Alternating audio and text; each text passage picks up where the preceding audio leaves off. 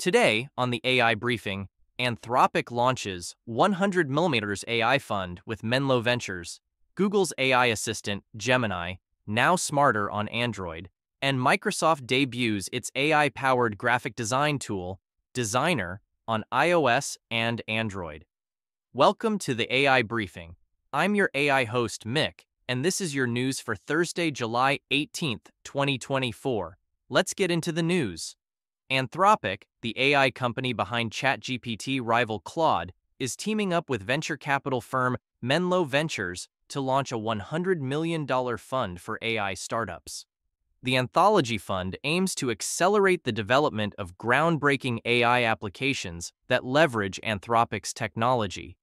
This move follows the playbook of OpenAI, which operates its own $175 million startup fund.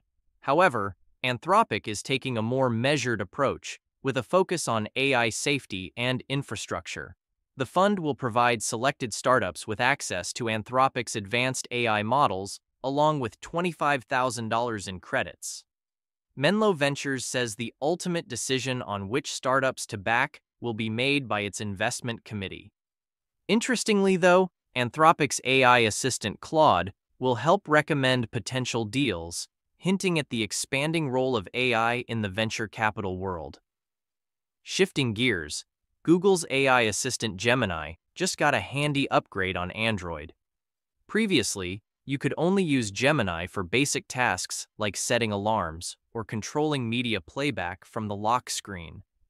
But now, Gemini can answer general questions and provide information without needing to unlock your phone first. This means you can quickly get answers about things like the weather forecast, sports scores, math problems, and more, all hands-free. It adds a lot of convenience. Instead of having to pick up and unlock your device, you can just ask Gemini and get an instant spoken response.